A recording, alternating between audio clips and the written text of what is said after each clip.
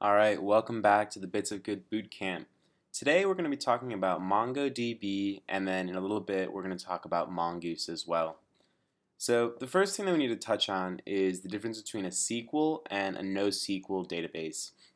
So right in front of us we have a very big oversimplification of the differences between a SQL and a NoSQL database, but it serves to illustrate our point pretty well.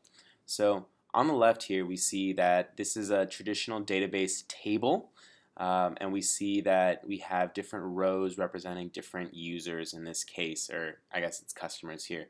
But notice that this data is like in a table format. Each table has an ID, or each row in the table has an ID. The properties are predefined by a schema, and so our data has to fit into this schema. And something that's not illustrated here, but is worth mentioning as well, is that data in a SQL database is typically normalized, so you don't want to repeat data across different tables. Instead, you would use references to other tables, and then you'd use things like joins to combine different tables to kind of get your whole picture of the data. So that's over here on the SQL side of things.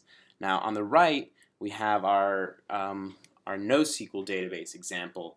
And so you'll notice that things are a little bit different here because in essence it's just a key value store.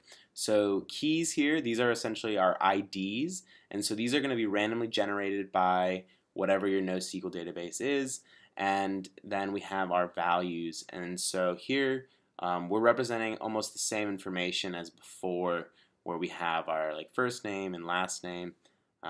And something that's not necessarily illustrated in this graphic but is worth noting is that NoSQL databases typically don't have a schema, so that means that all the data doesn't have to look the same.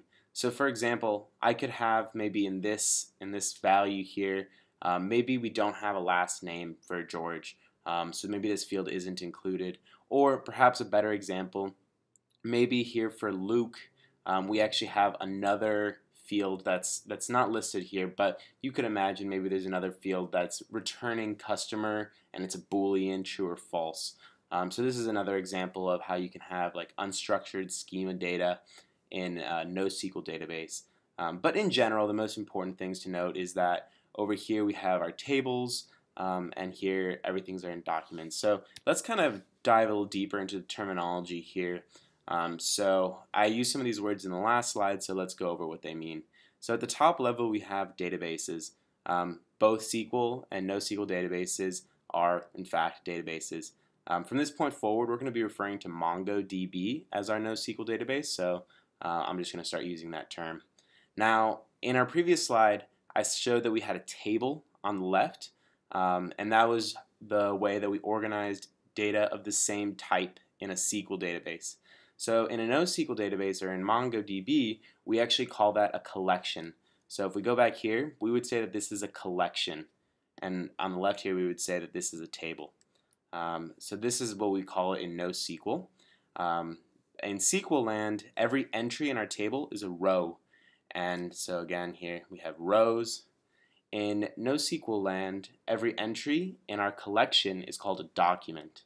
So here this would be one document, this would be another document, and this is finally a third document. Finally, for SQLs we have columns that represent different pieces of data that are in a row. For NoSQL we call those fields. So here again these are columns, which you can obviously see why they're called columns. And here we have what we call fields. So first name is a field here, last name is a field, so on and so forth. So that's about it. We've covered the very basic introduction of what is a NoSQL and a SQL database, as well as going over some of the terminology. In the next video, we'll learn more.